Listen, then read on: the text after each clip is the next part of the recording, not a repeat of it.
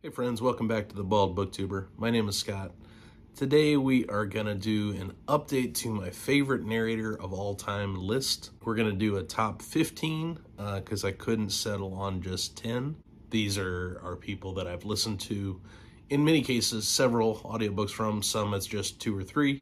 Let's go ahead and get started here. We'll talk about some of the great things I've already listened to that they have narrated, as well as some of the things that they are perhaps known for that I haven't gotten to yet. So here we go.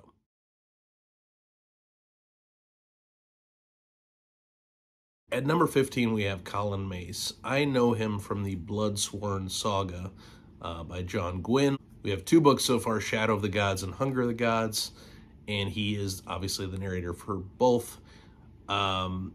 He has sort of a really deep baritone type of sound to his voice, and I really like the way he does like Viking names and so forth. So I really enjoy his narration of that series, and it adds something super special to that series for me.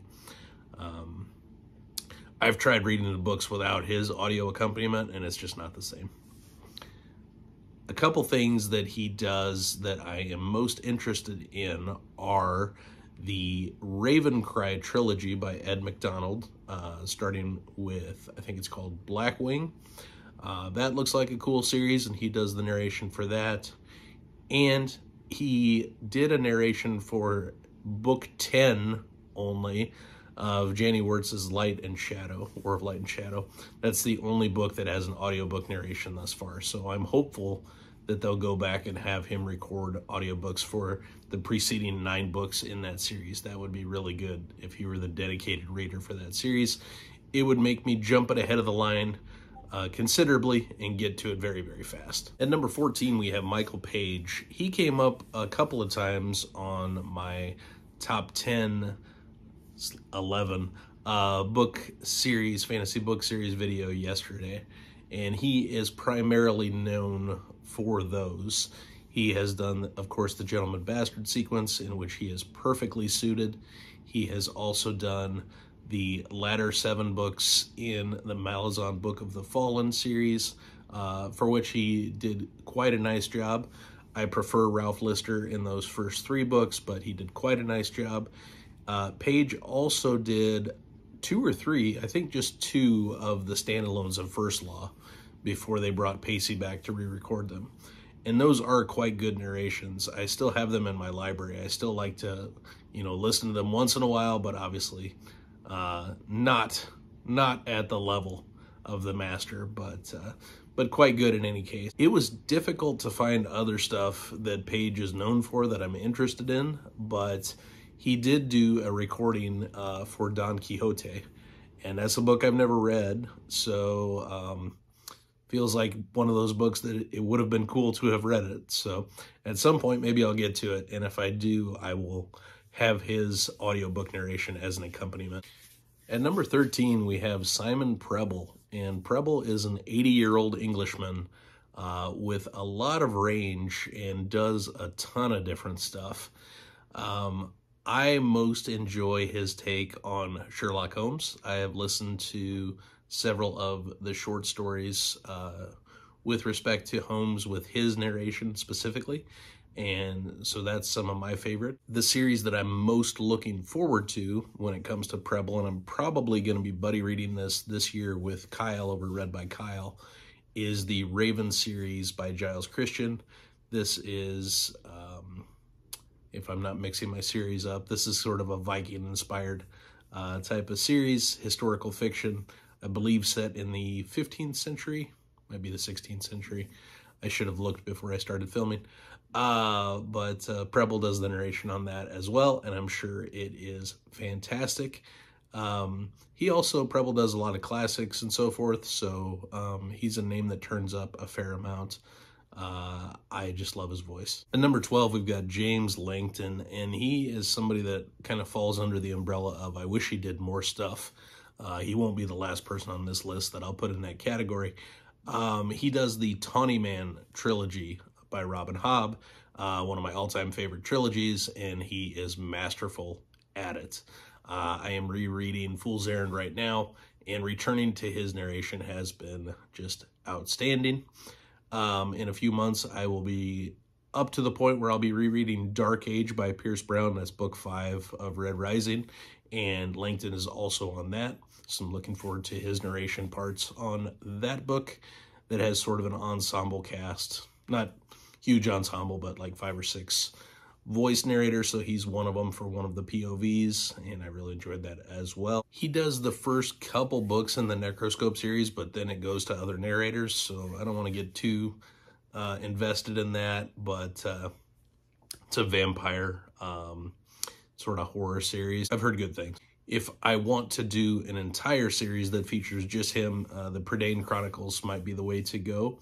Lloyd Alexander, that is sort of competes with Narnia and other stories as some of people's most formative and earliest fiction tales. So if at some point I want to revisit that story, I know that I have Mr. Langton there to guide me through it. Number 11 was new for me this year, and he made a really serious push to be in the top 10, but is just outside of it, obviously, and that's Edoardo Ballerini. He does the Matthew Corbett mystery series, and he is exceptional. If you've listened to any of my wrap-ups throughout the year, you've probably heard me talking and gushing about this man. I just absolutely love his narration. Andrew over at Andrew's Wizardly Reads recently did a video about audiobooks that are perfect to listen to immersively, and he mentioned the Corbett series as one of them, with, of course, Ballerini doing the narration, and I can only agree. That is fantastic and a great experience. There are a couple things that I would be excited to listen to from him outside of Matthew Corbett. One of them is he does a narration for Walt Whitman's Leaves of Grass, which I haven't read since high school, but remember absolutely loving. Sort of a American transcendental philosophy in the form of poetry. And Whitman had an unusual form of poetry, but it really was something that I enjoyed when I read it the first time, so I wouldn't mind revisiting that. Also, he is one of the main voice actors on a book called The Lincoln Highway, which is a book I would like to get to, particularly for the voice narrators on it. Obviously, Ballerini's one, and the other one we'll see later on in this list. Number 10 is Nick Podell, and Nick Podell probably deserves to be higher on this list. He is outstanding, and he does the Kingkiller Chronicles, or at least the 2 primary books in the series, Name of the Wind and The Wise Man's Fear, and I really feel like he elevates that series with his narration. So I've been listening and re-listening to those audiobooks for a long time. I'm due for a new re-listen. It's been a while, but yeah, I really enjoy what he does with that story.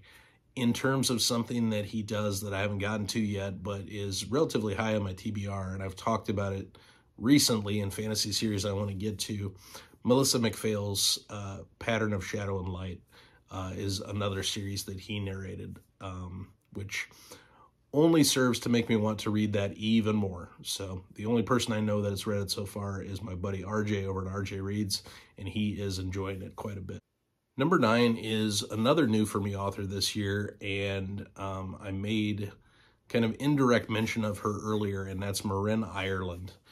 And she does a lot of Frederick Bachman's work. So in particular, what I've listened to from her so far is Anxious People and the Beartown Trilogy. She did those 4 books, and I love her narration on all of them. She is outstanding. Doesn't matter if it's a male or a female voice, she nails it. I think she has great range to her vocals, and she really makes, at least for me, all of those emotional moments that Bachman is so known for hit even harder, which to me is the sign of a very good narrator. A couple of the things that she also narrates that I'd like to get to. Cloud Cuckoo Land by Anthony Doerr. That is an author and a book that I am interested in getting to, hopefully this year. He also won the Pulitzer Prize in literature, I think, for a different book than that one, All the Light We Cannot See, or something of that nature. So it's an author that I'm interested in seeing what he is up to. Also somebody that is offered as an author I should get to if I like Frederick Bachman. I obviously do. So she does that one, and she also is on, along with Eduardo Ballerini, is on the Lincoln Highway. So with the two of them, that has to be one of the best audiobooks I will ever listen to. Number 8 is Ray Porter, who does so many things I love. He is just fantastic. Much of what he does is in either the thriller or the sci-fi genre, but certainly he could do any genre. Just outstanding. He does the Terminalist series by Jack Carr. I really think he elevates the character and the series. I think that is fantastic. He does the Bobaverse series, which is a sci-fi series that I really enjoy. A lot of humor, and Ray Porter makes it better. And of course, and maybe most famously, I'm not really sure, he did the audiobook for Project Hail Mary by Andy Weir, which just elevated that book to an insane level for me. It was one of my favorite books in 2021, largely on the back of what he did with the narration. That book won an Audi, which is sort of the Oscars of audiobook narration, if we look at it that way. So if you are considering getting into Andy Weir and or Project Hail Mary as a book, make sure you do the audiobook, at least as a companion to it, because it just makes everything so much better with that story to have Porter's narration with. Porter does a ton of narration outside of those, and a lot of it I haven't gotten to, but Porter does a lot of Robert McCammon and his early books, so there's a good chance I will cross his path on some of those as I get to them. He also does a large amount of Arthur C. Clarke and Clarke's early sci-fi, so good chance I'll get to those at some point. I don't know when that'll be, but I've never read Arthur C. Clarke, and I probably should, so hopefully I'll have Ray there to read it along to me as well. Number 7 is the legendary actor and now legendary voice actor Andy Serkis. Of course, he has done all of Lord of the Rings and The Hobbit. He's currently re-recording the Silmarillion, so I can't wait for that. He, of course, played Gollum in the movies. I'm a massive Andy Serkis fan. I think his narration is absolutely brilliant. When you're listening to The Hobbit and or Lord of the Rings, he's really taking on each of the characters. So when he's reading a Gandalf line, it really sounds like Ian McKellen doing a Gandalf line. It's crazy. Highly encourage those audiobooks. I love the initial ones by Rob Inglis as well, but they don't hold a candle to anything that Serkis has done. So he just takes one of my all-time favorite series and somehow makes it even more enjoyable, which is quite a feat. A couple things I'd like to get to. They are doing kind of ensemble cast recordings of the Sandman graphic novel, which I watched the show this year and quite liked it. I've never read the graphic novel, but I would kind of like to listen to these ensemble casts, and he's on the first one as one of the voices, which is cool. He is also doing one of the individuals that's doing re-recordings of Discworld by Terry Pratchett, which I've not really enjoyed what I have attempted so far, but I still want to give it another chance. He does Small Gods, and I think that is part of a 3 or 4 person cast as well, so it's not solely him, which is unfortunate, but yeah, I'm sure that's a good audiobook with any amount of Andy Serkis in it, so I'm going to give that a shot at some point. Number 6, and also new to the list this year, is Jonathan Keeble, another Englishman here. He does the Warlord Chronicles, which I am currently reading through. His narration on Winter King was spectacular, as I knew that it would be. I had listened to samples, but I really think he is just a perfect fit and perfect voice for that type of historical fiction.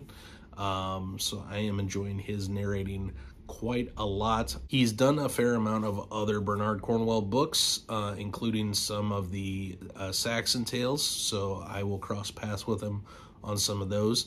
I also have a couple of audiobook collections that I grabbed recently because of his narration. I've got Edgar Allan Poe, The Complete Stories, and Edgar Allan Poe, The Complete Works. So the stories is just as short stories. The works includes poetry and essays and other things. And Keeble narrates all of it. So I'm excited to get to a lot of that. Maybe I can make that a priority in October this year to revisit some old classics with Edgar Allan Poe. All right, top 5 time. And number 5 is a heavy hitter if I've ever seen one, and that is my guy Samuel Rukin. And he does the magnificent Sun Eater series. He is the perfect fit for Hadrian Marlowe and that series in general. I really, really am enjoying his narration, and I miss it when a new book comes out and it's available to me early, but the narration is not available yet. So I could put on any Sun Eater book with him narrating at any time and just enjoy his narration, and that's a sign of a very good audiobook narrator, in my opinion. There are some criticisms leveled at him with how he pronounces things. Rocchio himself has confirmed that some of the pronunciations that Rukin uses are just wrong.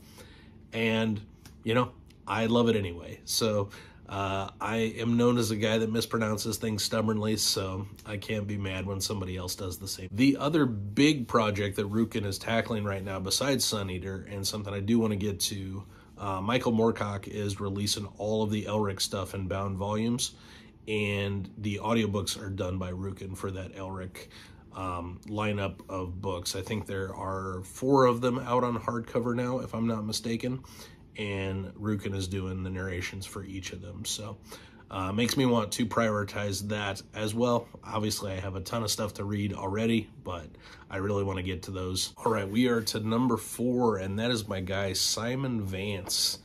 And Simon Vance is a 67-year-old Englishman who has won multiple Audie Awards. He is very well thought of in the Audible and audiobook in general community. He's someone who I love and have listened to a smattering of different stuff from. I have listened to his take on Interview with the Vampire by Anne Rice. I've listened to him in various roles in Dune. I've listened to him doing George R. R. Martin's Fire and Blood, and I've listened to him doing The Girl with the Dragon Tattoo by Stieg Larsson. He does that entire Millennium Trilogy, but I've only listened to / read the first book of it, which I quite liked, and his narration was definitely on point. I have a lot of stuff to get to with Simon Vance. Primarily, a lot of Guy Gabriel Kay's work has been done by Simon Vance, which is great. Simon Vance also did Gormenghast Trilogy, so that's something to look forward to for sure. And he did one of the myriad recordings of Sherlock Holmes. He did the complete Sherlock Holmes as well, so there's a good chance I'll get to that as well. Obviously, I'm enjoying the Preble narration, as I mentioned earlier, but I can only imagine Simon Vance is incredible as Sherlock and Watson, etc. So that is something to get to as well. So lots of Vance in my future, which I am excited about. Number 3 is Tim Gerard Reynolds, lovingly referred to as TGR. He does, at least in terms of what I've listened to thus far, all of the Red Rising series. He is the lone narrator on the first trilogy, and he's part of an ensemble cast in books 4, 5, and beyond. I'm assuming he'll be in Lightbringer as well, playing the role of Darrow. So I am excited about that audiobook forthcoming. He also does Brian Lee Durfee's 5 Warrior Angels, and I think he's exceptional for that part. I was disappointed to see that the audiobook for The Lonesome Crown, the final book, is delayed until at least May. Once it is here, I will for sure be listening to it as sort of a reread of the read that I did to finish up that outstanding series.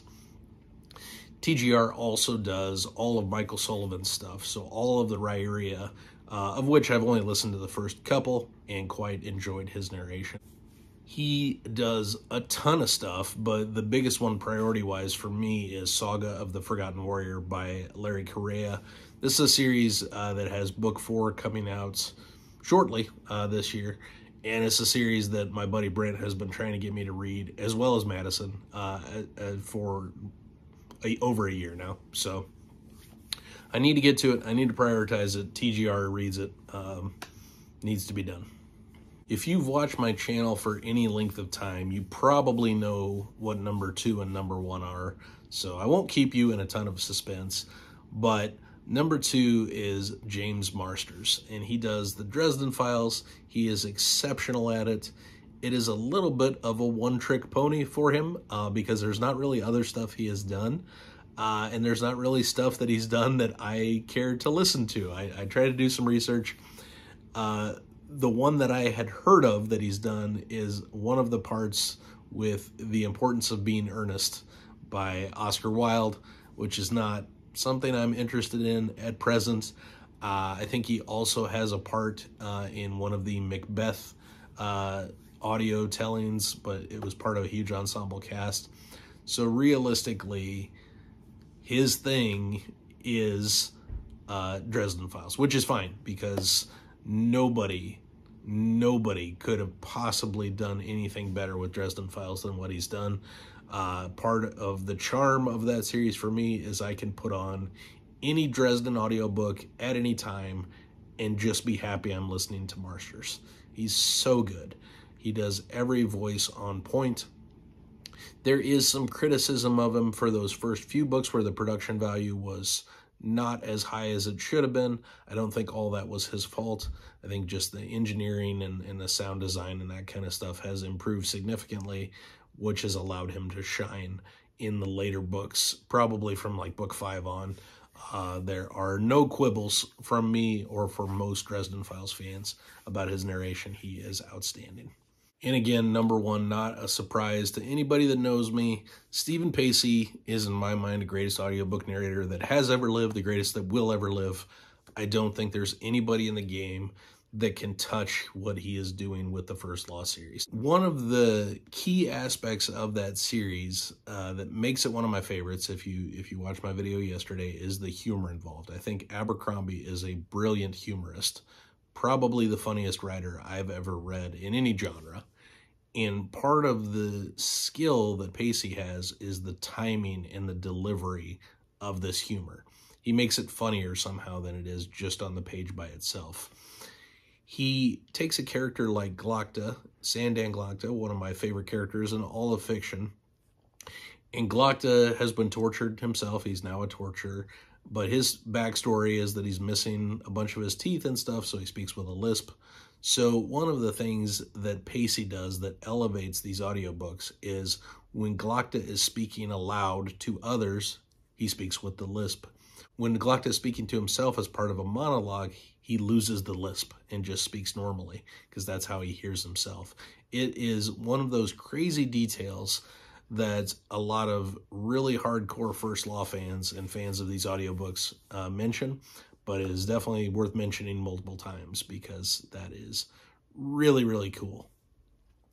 And again, Pacey is somebody that hasn't really done a ton of narration outside of First Law, and a lot of it I'm not interested in whatsoever. But one of the things that he did narrate was Let the Right One In, which is a translated into English, I believe, from French book, and I think it's a vampire story. I've never read it. I've never watched the associated movie with it, but I think that's what it is a vampire story of some kind. So I wouldn't mind checking that out. Again, probably sometime in October if I do. But budding fantasy authors and people that are breaking into the genre, you should be getting him on the horn and seeing what it's going to cost for him to narrate your books and elevate them to an awesome level. All right, so that's my top 15 audiobook narrators. I hope you have enjoyed the list. I would love to hear some of your favorites.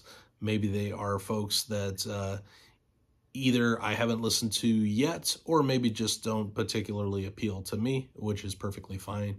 I am certain to see some things like Michael Kramer and Kate Redding in the comments, and that's great. I'm glad so many people enjoy their narrations. I don't dislike them. They just certainly wouldn't be anywhere near my top 15 as just one example. But I hope you're all having a great month so far, a great year so far, and until next time, publication order always, my friends.